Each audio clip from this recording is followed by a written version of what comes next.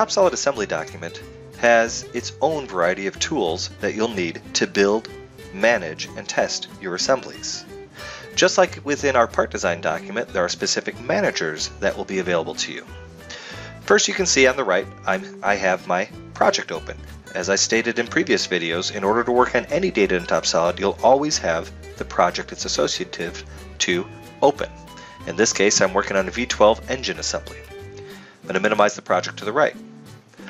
On the left-hand side of the screen, I have a couple of other managers open.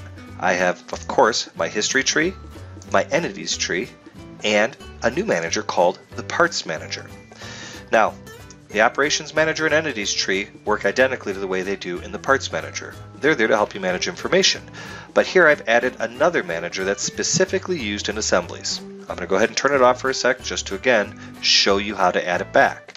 You can either go to the 7 pull-down menu, go to View, go down to Parts, or you could have right mouse button clicked on an open manager and chosen parts that way as well. Quickly, the parts manager's job is there to manage parts in your assembly. For example, I'd like to turn everything off. Cool. Maybe I want to see all 4 of my camshafts. I can just go ahead and select that check mark, which activated all of them in that group. Maybe I don't want all of them, maybe I only want that one. Awesome. Maybe I want to see all my valves. Even cooler. Now I can see the camshaft as it's related to my valves.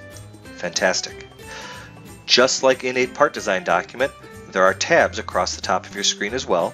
These tabs are representative of the various functions that you'll use in, again, building assemblies, manipulating assemblies, doing mechanical simulation of an assembly, and so on. Be sure to explore all the possibilities you have within a TopSolid assembly document.